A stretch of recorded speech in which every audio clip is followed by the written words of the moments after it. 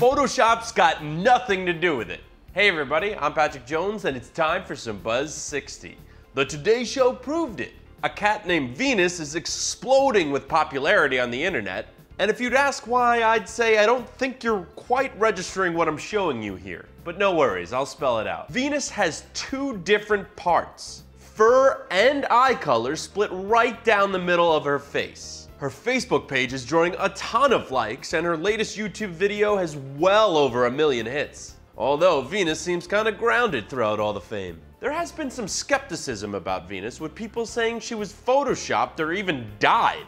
But a trip on the Today Show proved that to be false. It's unconfirmed but suspected that Venus looks the way she does because she may be a chimera, which is fancy talk for saying that she comes from two different sets of distinct DNA. But I'd still be nervous if she started walking around flipping a coin for things. The world is cruel, and the only morality in a cruel world is chance. It's a good thing she wasn't named Harvey. Buzz 60, now you know, pass it on.